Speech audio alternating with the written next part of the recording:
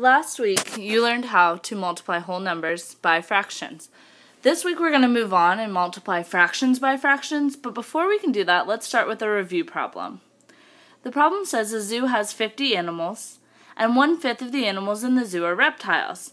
So how many of those animals are reptiles in that zoo?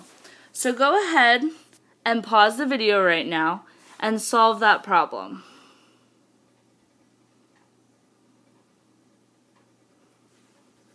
Hopefully you paused the video and you've solved the problem, but let's go ahead and solve it together. So the first thing I'm going to do is set up my problem. 50 times 1/5. Now, when you learned it last week, there were two options that you could use. Our first option, we could write out 1/5 plus 1/5 all the way 50 times.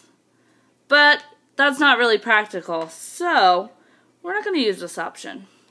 Our other option was to change our whole number into a fraction. In this case, 50 equals 50 over 1, and then continue our problem. When I do this, then I would multiply my two numerators together. 50 times 1 gives me 50. And I would multiply my two denominators together. 1 times 5 gives me 5. I would then simplify by dividing them both by 5. And simplify again because 10 over 1 equals 10. Alright, so let's go ahead and move on to fraction by fraction. So let's keep looking at that same zoo. This zoo has 1/5 of its employees who are zookeepers, and 1/3 of the zookeepers are girls. So we want to know how many of the employees are girl zookeepers.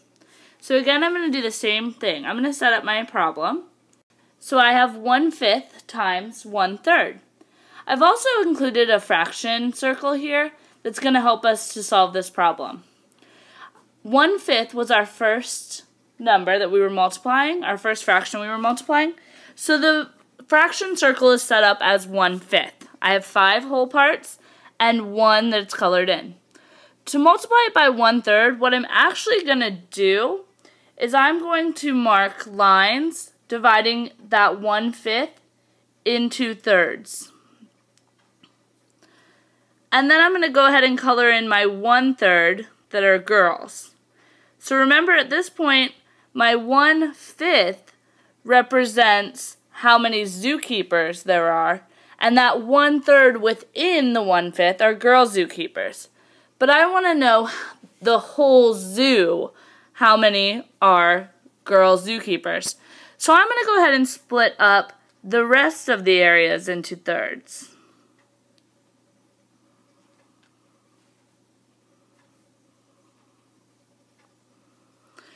Once I've done that, I'm going to go ahead and count how many areas, and I'm going to start with my girl zookeepers. 1, 2, 3, 4, 5, 6, 7, 8, 9, 10, 11, 12, 13, 14, 15.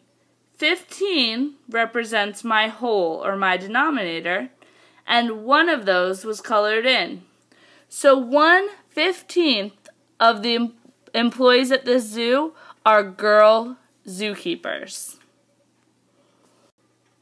So let's go ahead and move on to some more problems.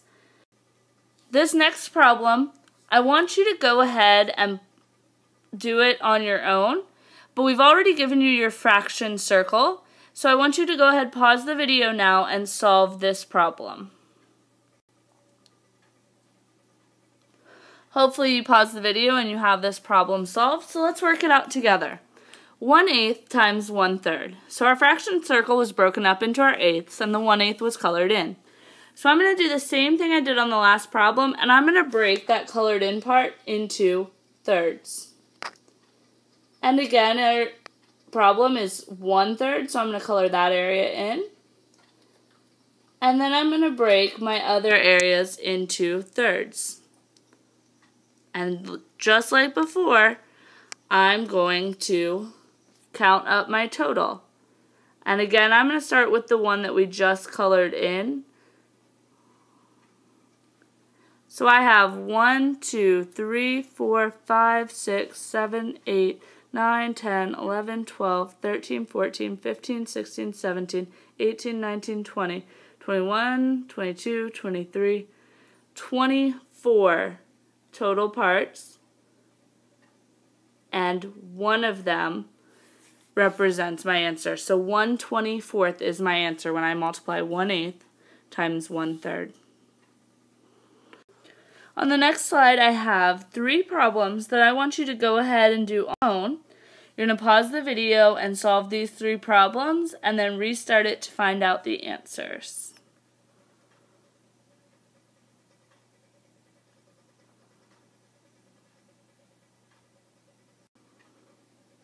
Hopefully you paused the videos and now you can see your answers up on the screen.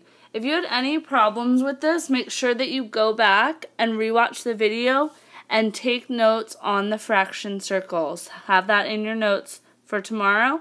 And now you can go ahead and take the quiz for homework tonight.